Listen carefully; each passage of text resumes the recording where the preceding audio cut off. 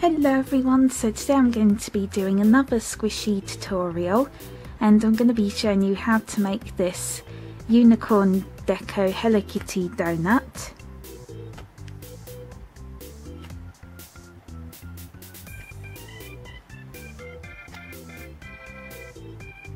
And this is also a collab with UnicornPrincessMudPuddle, and for her video she's going to be showing you how to make a unicorn rainbow block squishy, so I will link her video in the description box below, and also please go and subscribe to her channel. I will also link that below.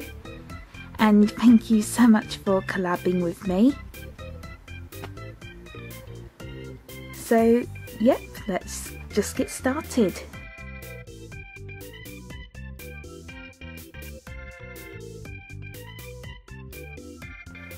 Okay, so I already went ahead and I made the two shapes.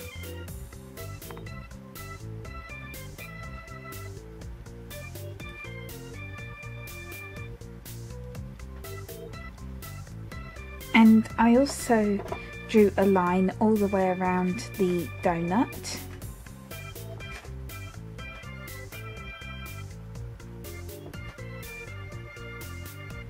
And by the way, if you want to know how to make the shape, I will link a video in the description below.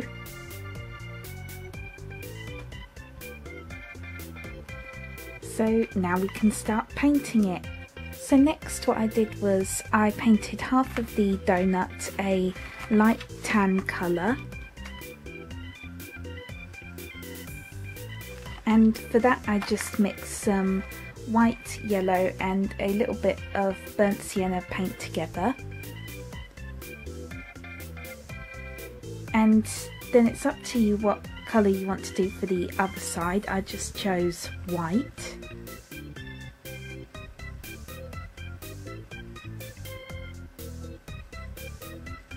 So now let's move on to the next step. So now it is completely up to you how you want to decorate yours.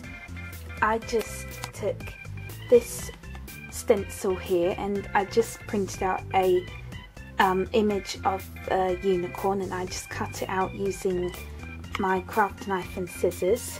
And I was originally going to use gold paint, but I decided just to use this metallic pink colour. And basically what I did was I just placed it onto the squishy and I dabbed on the paint, so it looks like this. But if you find that too challenging, you can just paint it on by hand. And then for the rest of the donut I just decided just to paint on some stars using the metallic pink.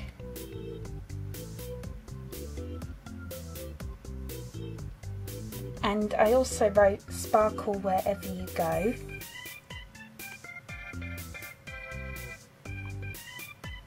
Yes, so really you can just do whatever design you want. And I'm really happy with how it turned out. And also for the bow I painted it again with the metallic pink, but you can do whatever colour you want.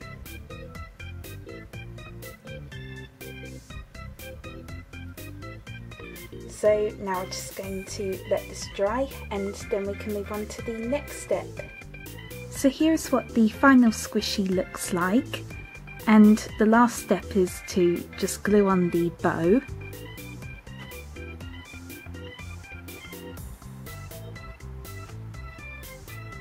And I really like how it came out.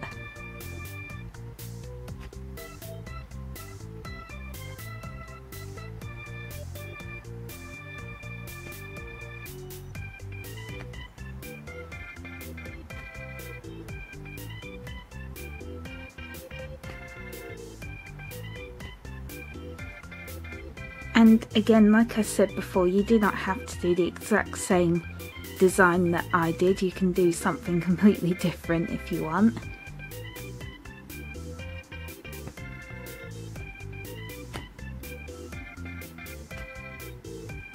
and I'm really happy with how the unicorn turned out. I think the stencil worked really well.